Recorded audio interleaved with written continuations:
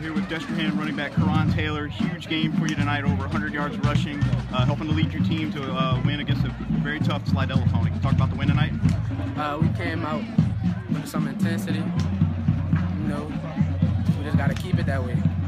And you kept up with the identity of this team, you know, with a power rushing attack. You know, last year you had Will, you had Kurt. This year you're kind of taking the reins yourself. How does it feel to, you know, follow these guys and keep it up? We got to keep pushing ourselves, and you know, every week. And to get a win against a quality opponent like this in Slidell, what does that do for your ball club? It makes us better. It makes us way better. And where do you guys go from here? What are some things you want to work on as you head into week 2 now? Just hit the weight room. Hit the weight room. All right, here with Destrehan quarterback Kohen Granier, led your team to victory tonight, man. Very tough, hard-fought win against a very good Slidell team. Can you talk about it?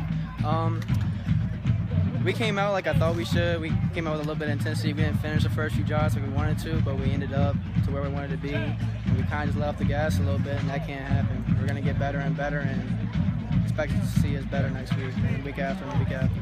You guys came out firing early, really fast offense, no huddle. Can you talk about that, playing faster this year? That's our style. We go fast, tire the defense out, then hit them over the top in the secondary, but it worked out good for us.